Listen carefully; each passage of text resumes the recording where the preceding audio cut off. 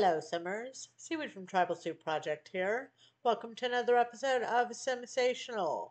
You're watching the All Things Custom and Modsational series, and today I'm going to tell you about a mod that made me really happy when I discovered it. And that mod is the Video Station Faster Record, Edit, and Combine Video mod by Soulkiller. And if you don't know how to install mods, I will show you how to do that at the end of this video.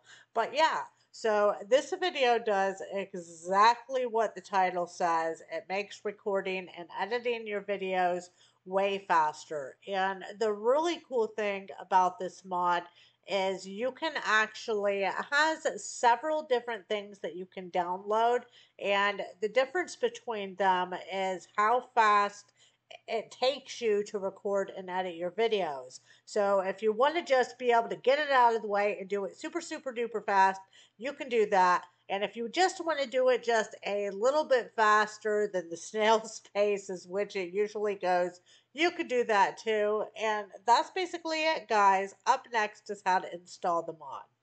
In order to install custom content and mods into your game, you first must enable them to work by coming up here to the Options menu, and under Game Options, you're going to click on the Other tab. This Enable Custom Content and Mods and Script Mods Allowed boxes need to be ticked. Be sure to apply your changes, and then you're ready to completely exit out of your game and install the mod. Now that we've enabled mods and custom content to work in our game, we are ready to go ahead and install the Video Station Faster Recording, Edit, and Combine Videos mod by Soulkiller. And you are going to come to this page, which I will link down into the description below. And you're going to scroll down a bit, and you are going to click on this Files button. Here's where you get to pick how much faster you want the video station to be able to record and edit.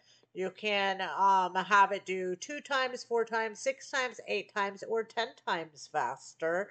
It's very important that you only install one of these. If you install more than one of them, then it is not going to work. So I'm going to go ahead and choose this 10 times faster. And my zip file opener opens up automatically, but if yours does not open up automatically like mine does, you'll see where it downloads at the bottom of the page here, and you simply are going to double click on it when it's done downloading in order to open this.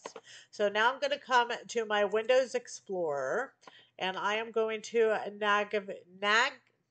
navigate to Documents, Electronic Arts, The Sims 4, then Mods, and I am simply going to drag this mod over to my mods folder, and that's it, and I'm ready to go back into my game. Now that I've rebooted my game, this little window pops up that does not usually pop up. All this is telling you what kind of custom content and mods that you've successfully installed. So I'm simply going to click on the check mark to acknowledge, and I am ready to go back into my game. It was that simple, guys. I hope you enjoyed the video as well as learned something from watching it. If you did like the video, please be so kind as to hit that thumbs up button and give us a like.